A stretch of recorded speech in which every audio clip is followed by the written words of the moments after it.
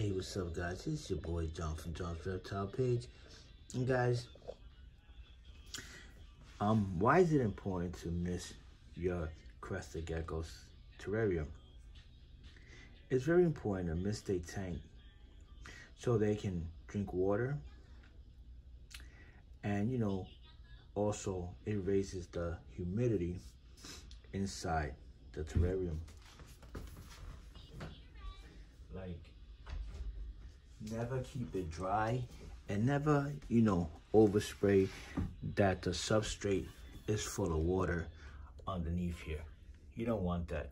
That was one of my mistakes. I used to spray the tank, and then I noticed that underneath was soaked with water. So what I do now, what I really do is just, hit the glass a little bit, hit the back, hit the artificial plants, also hit the jungle vine, wet that up, spray the bottom a little bit, just to give it some darkness colors, like, let it know that it's wet but not soaked. And this, when the crested gecko is up and about, what she's gonna do, and if it's thirsty, what it's gonna do is gonna go climb on the glass and start licking the water off the glass. Because I never really see them, like, going up to a wet bowl and just start licking it. You see some of them do it, but very rare. Mines don't do it. I see them on the glass licking the water, or I see them licking the fake plants. As you see, my girl here, she's out, and what is she doing? She's drinking water. You see her? She was mad thirsty because she wasn't out a few minutes ago. So now, what she's enjoying now is the water and also the humidity that is rising inside the terrarium. She had laid an egg for me. I'm waiting on that hatchling. And look, now she's licking her eyes, cleaning her eyes. That's what she's doing. What I'm gonna do now is sorry for the too much moving. I'm gonna spray the other tank, and as she's moving around, she's going directly to the water. Look. See, I'll get a closer view. See, that's what she's doing. Enjoying the water, you see that? This is why it's always good. You don't have to spray it every day. I don't spray it every day. I might miss a day. And then, spray every other day, twice a day. I don't, constantly, like, keep on soaking the terrarium. Because what I don't want is a lot of water underneath the substrate. That's what I don't want. So this is basically the importance of, spraying the water. Because look, she's definitely enjoying that water.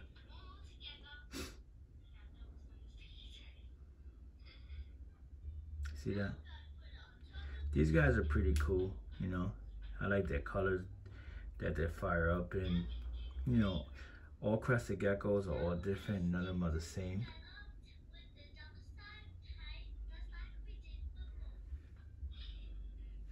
I also, I already sprayed this tank, I already sprayed this one. You see the glass is wet.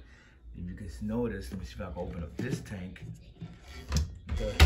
Sorry about that, my bottle took over. The humidity on this tank is high. See that? That's what you want.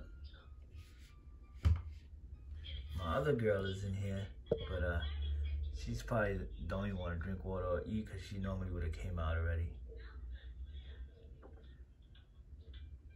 She left some poop on the glass there.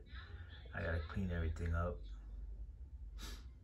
And I made it her and this one here at the same time, but this one only gave me a clutch to 2 of them, and 1 egg went bad, so I have 1 egg from her and none egg from the one on this tank. But yeah, guys, this is, you know, basically the importance of spraying the tank, keeping them hydrated, you know,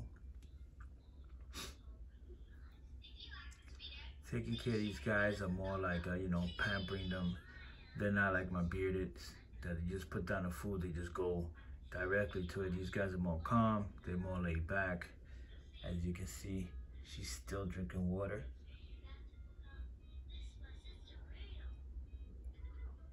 Look at that. She loves it.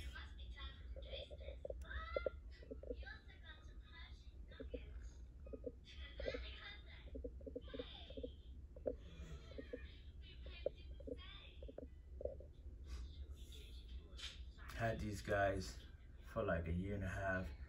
They were so tiny, you know. Now they're fully matured. They're over 1 year old easily. You know, and I don't pick them up, sorry, as much as my bearded dragons, cause you know, if these guys get a little stressed out, they tend to drop their tail. I already have one that dropped her tail, and I still don't know how she dropped the tail. I never even found the tail. But I don't pick them up as much. I don't like to stress them out. They're a little flighty, you know, jumpy. But when I do handle them, they calm down. I had a super Dalmatian. She got away. I don't even know if it was a she or he because I had them small, or she. And you know, it's crazy how she got out of the terrarium and I never found him or her again. And I think she just went towards the balcony door and just disappeared. But that's another story. But yeah, guys, you know, always spray the tank. I don't do it every day, like I said, maybe every other day, because I don't want to flood the substrate with water, and it's a pain to get that water out, you know. But they enjoy the water.